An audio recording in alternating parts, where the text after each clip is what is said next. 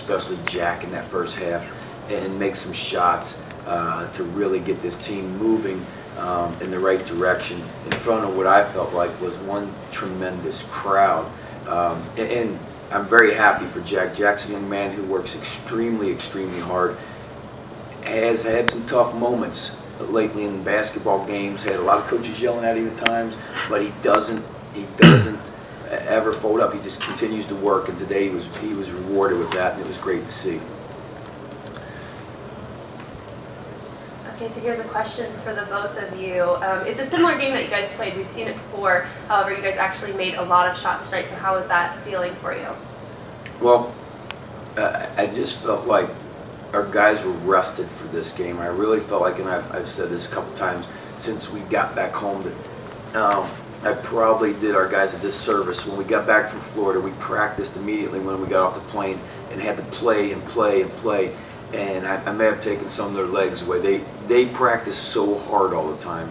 And down the road, I want to understand that, hey, those plane flights, these amount of games in this number of days really, really zaps them.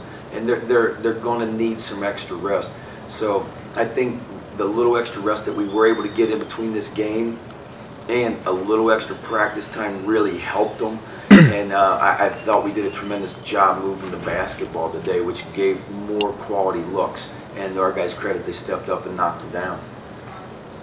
Yeah, I thought we executed exactly what we wanted to do really well with attacking their zone and freeing our wing guys up to knock down jump shots. And I thought making a lot of shots early, too, got our confidence going, and then we didn't really hesitate. So those early shots we were knocking down really helped, I think, throughout the whole game of us just getting our confidence and keeping it rolling. Coach, did you have a game plan going up against the big guys? I mean, Hurt is a big guy. Oh, absolutely. Chalk talk. Chalk talk before the game. Yeah. No, I'm just kidding. Yeah, absolutely.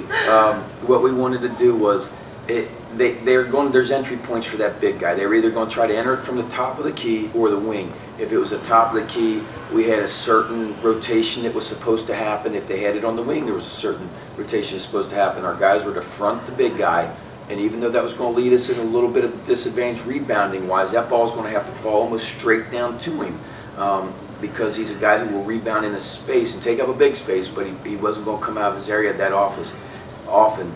And we had to provide tremendous ball pressure. And so I felt for the majority of the night, we did a tremendous job of that.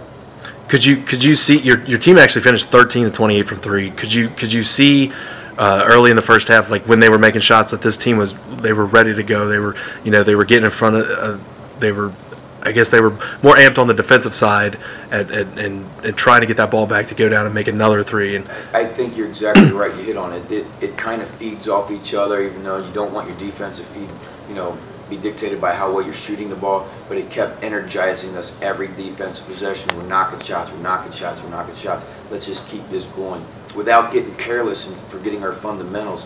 Yeah, I really do. But again, we didn't come out of the gate great. Mm-hmm. We had a couple freshmen step up and make some shots, and all of a sudden they got the momentum change. We were careless at the beginning. I mean, I thought we looked pretty awful. We dribbled the first possession out of bounds. I think the third possession, we turned it over very carelessly. They trapped us and we threw it back to them. I mean, that wasn't the way to start a basketball game. And all of a sudden, we settled in, relaxed, made some shots, and all of a sudden it started to build. In the second half, it seemed you were able to get the ball inside a little bit better than you were to the other night. Is that just because the threes were falling all night, or is that something you made a conscious effort going into the game to work the ball inside a little bit? Both. We just knew, hey, in the first half we hit, maybe 10, whatever the threes were. We knew that's not going to happen both halves. So we had to make sure that hey, let's keep bouncing, let's throw it inside. Even if things don't go our way immediately, it's still going to help us and to attack the inside also. And I thought our guys did a very nice job of trying to keep that balance. Got a lot of freshmen getting a lot of playing time this year. We got a lot of freshmen. I mean, that's the bottom line. With Jalen being out, we've got 4 upperclassmen and everybody else is a freshman.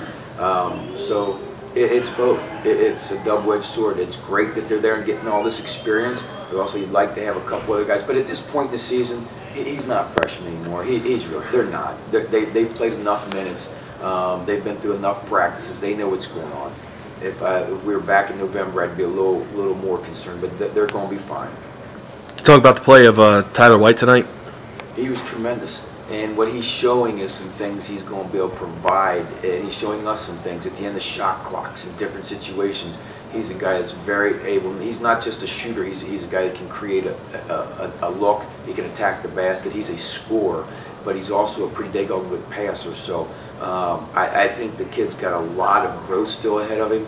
And the other thing is, you'll look at the points, and everybody's going to say points, points, points, but equally, he played tremendous defense. He put a lot of pressure on their point guards bringing the ball up the floor. Coach, it was your first win at home. There were a lot of fans out here tonight, so how are you going to build on that momentum? Well, we just have to continue to become a better basketball team every time, and then go on a run and win some games. And because that's how you build momentum. They want to come and they want to watch winning basketball. And that's what I think our kids do. I think they're fun to watch. I think we play hard. We play as a team. And the bottom line is, fans are going to come if you win and you provide those things. And I think this team does that. Jack, how do you feel about that? How are the fans tonight and the feeling of being at home and finally getting that win?